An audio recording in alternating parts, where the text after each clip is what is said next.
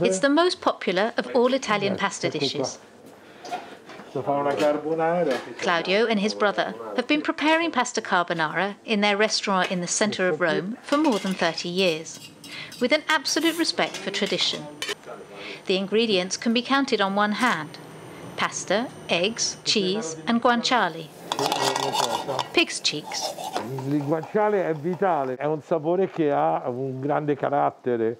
Adesso qua dentro ci metto l'uovo. Questa diventa una crema, è già di per sé una cremina, la panna non esiste proprio. The dish was apparently invented during the Second World War by an Italian who was cooking for American soldiers.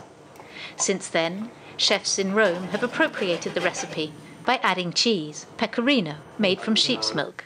And finally, un altro goccino di acqua per fare la crema. Eccola. And the result is mouth-watering. È pronta. Persone che da Milano venivano la mattina per gustare la carbonara e la tipica romana e la sera ritornavano a Milano. This year, due to coronavirus, restaurants can no longer have table service. Only takeaway is permitted. Dobbiamo mangiare per strada, devi fare una bella passeggiata con pochi turisti, veramente molto molto buona. E quindi mangiare un piatto romano davanti a uno dei monumenti storici di Roma fa sempre il suo effetto. As Romans wait for restaurants to reopen, they savour this legendary dish, a highlight of Italian cuisine.